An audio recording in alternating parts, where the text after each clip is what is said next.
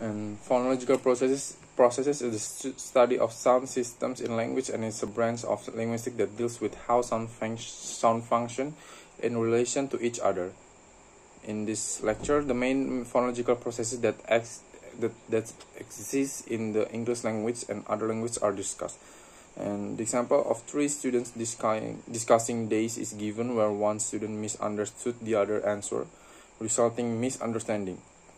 Each student has a different set of sound or linguistic repertoire that is different from other human speech. This knowledge of phonology is fundamental to phonologists and linguists, as it helps them understand how sounds are brought together in a speech.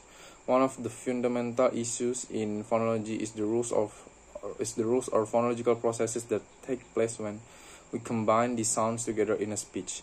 The relationship between the phonemic representation or the abstract sound we have in our mind and the representation, the pronunciation, is determined by certain phonological rules.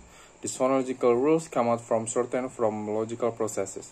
When producing words, we produce a sequence of morphemes which are combined or produced by sequence of sounds.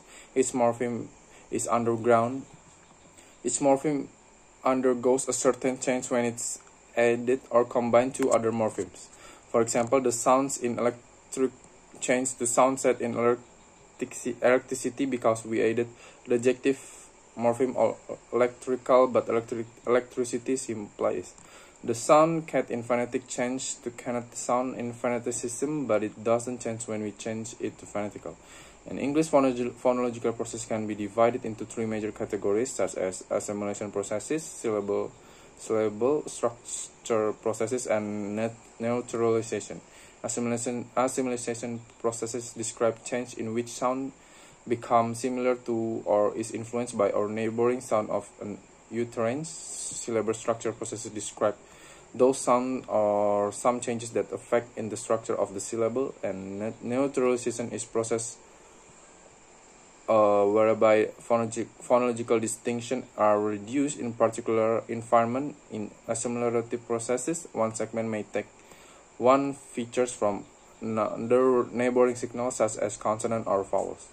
So phonological process is a crucial aspect of understanding how sound function in relation to each other and how they are brought together in speech.